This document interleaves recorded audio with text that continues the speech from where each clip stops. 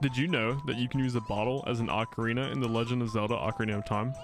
The first thing you need to do is pick up something Link can hold in a bottle. This could be bugs, fish, berries, or blue fire, but bugs and fish are normally better as you can release and recapture them anytime during your run. You need to make sure that the bottle is in Link's hand. Then backflip or jump off a ledge, and before you touch the ground, press the button for the bottled item followed by any item that Link can pull out in midair, like the boomerang or hookshot. If it is done correctly, you will land and hold the item as an ocarina. This can be done almost everywhere in the land of Hyrule.